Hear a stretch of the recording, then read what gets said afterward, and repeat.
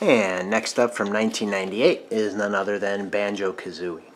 Now this one was a Blockbuster exclusive. I didn't rent this one when I was a kid, but I can remember renting a video on Street Fighter II Turbo to check out the new game before it was released. And this one says you can rent this game starting July 3rd. And if you do, you get $5 off the purchase of your own game when you rent it at Blockbuster, at participating retailers, of course. So this one was a promotional one for Banjo Kazooie. See the logo on the side. It says, "An innocent waif is kidnapped. An evil witch consumed by envy plots her bitter revenge. And two heroes answer the call to justice." Let's answer the call.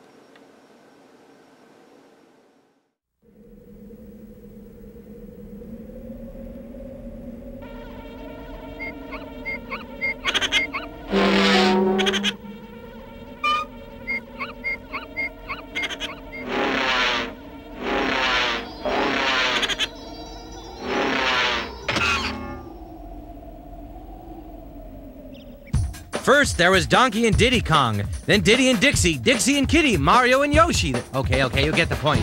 So what's the big deal? Well, listen up, because there's a new dynamic duo from the creators of Donkey Kong Country and GoldenEye that's ready to kick some serious excitement into Nintendo 64. It's Banjo-Kazooie, the coolest headbanging, beak-busting, sky-flying, rock-hopping, egg-shooting, tag-teaming duo in a new game with so many thrills, chills, spells, and splats, you won't be able to put it down.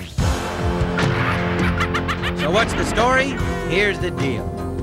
Tootie, Banjo's little sister, has been kidnapped by the very ugly and evil witch Gruntilda, who has snatched Tootie because she's just too beautiful. Seems Witchy Poo's got this plan to suck the beauty out of Tootie with this super-duper wart-smoothing thingamajig and transfer it to herself. Yeah, right. Anyhow, Banjo and Kazooie's mission is to travel through 9 mysterious worlds within Gruntilda's lair, uncover secret moves, battle evil, and collect puzzle pieces and a whole bunch of other things that will help you help them bring Tootie home. Puzzled? See, each world has 10 puzzle pieces hidden somewhere within it. These pieces fit into jigsaw puzzles hanging around Gruntilda's lair. Once you insert the pieces into a particular jigsaw, then and only then can you advance to another world. Pretty easy, huh? Don't count on it. Luckily, in their battle against evil, our heroes can get help from a number of different characters, like Mumbo Jumbo, whose magical powers can turn Banjo and Kazooie into all kinds of creatures that help them do things and go places they couldn't before. Then there's Bottles the Mole. This buck-toothed shrew is full of secrets to help you learn new moves and get out of trouble. Plus, there's all kinds of collectible objects like music notes. Collect enough of these, and you can move freely around Gruntilda's lair. Or Jinjos. Find 5 of these cute little whatevers in each world, and you get a puzzle piece. And don't forget to stock up on eggs for ammunition. These will allow you to defeat and ward off enemies. Plus, there are golden Banjo statuettes, good for a free life. Red feathers to help you fly, golden feathers to make you invincible, and honeycomb pieces help you store up energy. You'll need all these things and more where you're headed, because Banjo and Kazooie are about to visit some very strange worlds. Check it out! Mumbo's Mountain. Mumbo's Mountain is where it all begins, with beak-busting, egg-tossing, mumbo-jumbo fun.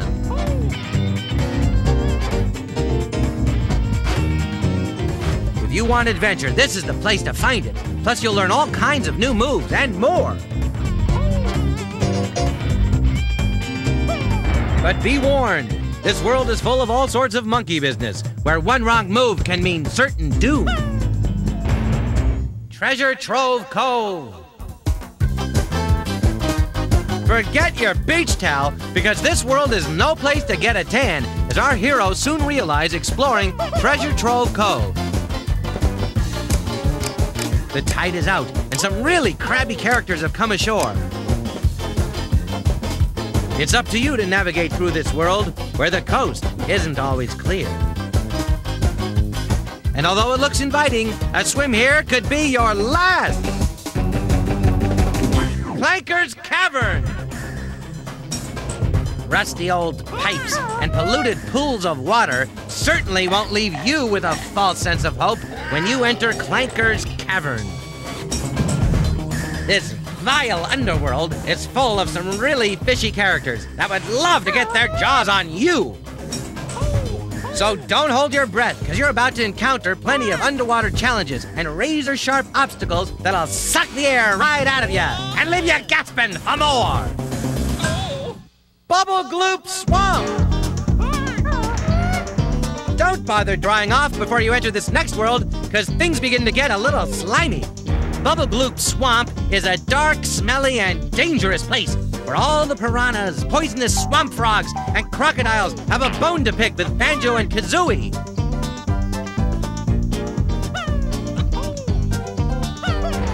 It'll take every bit of your imagination to get through this swamp, because everyone here has you on the menu! Freeze Easy Peak. Don't plan on chilling out on Freeze Easy Peak, where one wrong step will send you into a lake so cold it will take your breath away. And if that's not bad enough, try dealing with a snowman with an ice cream headache. This place is no summer camp, because the things Banjo and Kazooie encounter here will send more than shivers up your spine. Ugh, get numb just thinking about it.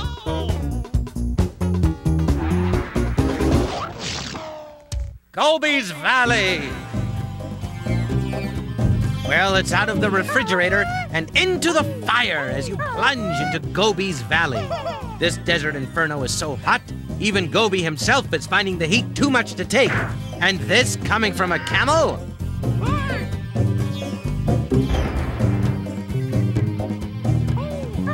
Stay alert in this pressure cooker full of superheated sand and mummified hands, or the next mirage you see may be your last. Mad Monster Mansion! Night has fallen permanently around the creepiest house in existence. This place will definitely bring back the nightmares. Well, actually, the dead too, as you match wits with a whole house full of ghosts, skeletons, bats, and worse. You're bound to bump into some creepy characters as Banjo and Kazooie move around this haunted house, where goosebumps will be the least of your problems. Rusty Bucket Bay! Next, our heroes find themselves aboard the HMS Gruntilda, and there'll be no mistaking this ship for the Love Boat in Rusty Bucket Bay. Everything on board seems to have something against you, and if you're not careful, you'll definitely go down with the ship. Be on your guard as you explore this old derelict, from the funnels up on deck to the crates in the cargo hold, because you may meet a fate much worse than walking the plank. Arrgh! Click, clock, wood. If you think it's almost over, guess again. Because even if you make it through Click, Clock, Wood, the most challenging world of all, you'll go on to meet the wicked, warty wench of the West, and that's no bull. You'll have to use your noggin in this world, because you'll definitely meet up with some nutty characters and familiar faces as you prepare for your final confrontation with Gruntilda. Okay, so I hope you're beginning to get the picture. It's all about helping Banjo and Kazooie get from one world to the other, decoding all the clues and characters, finding all the puzzle pieces, and saving Little Sister. Not that I don't think you're up to the challenge, but here's a few quick tips you might find useful as you explore each world. First, be sure to write down everything Gruntilda says, because you will need it to answer questions as you move through the game. Plus, each time you play the game, the answers may be different, so listen up and take notes. Second, find Cheetle the spellbook in Gruntilda's lair. Cheetle gives you codes for red and gold feathers and blue eggs. You'll find him first behind the entrance to Bubble Gloop Swamp. Finally, use your gold feathers to defeat the ghostly ghouls in Mad Monster Mansion, instead of just trying to avoid them. These ought to help you out some on your quest to rescue Tootie and meet face-to-face with the evil witch, because there's no pair better suited than Banjo and Kazooie to kick Gruntilda's warty butt. Ew. They may not be the Caped Crusaders, but they're twice the fun, so what are you waiting for? The bat sign? Banjo-Kazooie! That's the name to remember! The best new game since Donkey teamed up with Diddy! Coming June 29th, only from Nintendo and Rare! Rent it now at any Blockbuster Video! Don't delay, or you might be the one left standing there with egg on your face! Also coming for Nintendo 64.